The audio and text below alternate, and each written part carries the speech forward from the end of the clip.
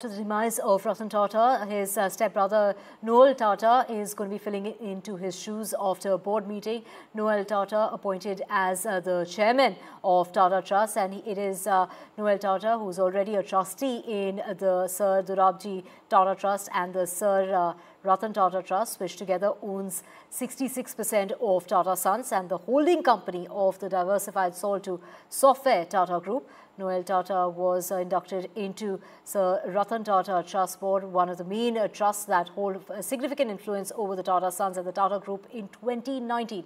He became the vice chairman of the Titan. This is the Titan company in 2018, and in March of 2022, he was appointed as a vice chairman of the Tata Steel, further solidifying his presence within the group. He is the half-brother of Ratan Tata and the son of Noel and Simone Tata. He is married to Alu Mistry, the daughter of late Palanji Mistry and the sister of late Cyrus Mistry.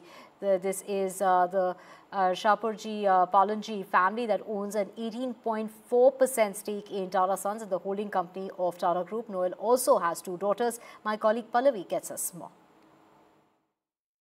I'm standing right here outside the World Trade Center.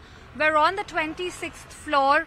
The office of the trust is where the decision was taken regarding the appointment of Noel Tata as Ratan Tata's successor. This was, of course, in the Tata Trust board meet that was underway today morning, and the trust comprises over 50% of the ownership of Tata Sons.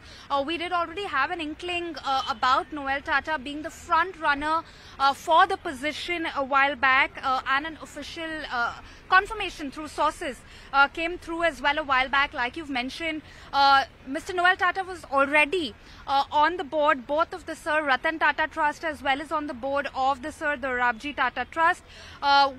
He's actually left post the meeting, almost keeping up with his media shy profile. There's not a lot that we know about him so far, and hopefully that will change in the days to come. We don't know about that, but what we do know, of course, that he does chair several companies within the Tata portfolio, including Trent, Tata International and Voltas. As Vice Chairman of Tata Steel and Titan, he has been instrumental in the conglomerate's growth since he has joined, since about the 2000s.